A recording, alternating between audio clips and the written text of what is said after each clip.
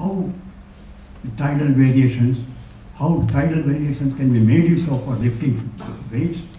And this experience and these observations helped me to achieve it. Incidentally, I mentioned to you that railway is one organization which gives you a lot of latitude, lot of room to innovate, to do things yourself. What was done in Palm Railway was all innovations. And nobody questioned my innovations at that time because it was giving result. Similarly, on the railways also, as a divisional engineer, even as chief engineer, so many technical innovations I had introduced. Nobody had questioned me at any time. No finance, no audit, no vigilance. That flexibility and that freedom you have on the Indian Railways, provided you produce the result.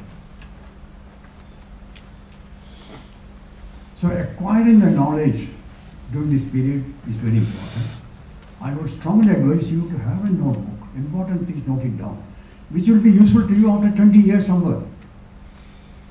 What you have noted down. Have one or two such. It's not merely your diary I am talking about. It's an information storage book. Have a book. Maintain it. Any time you should be able to open and then take inspiration and knowledge for doing your work properly.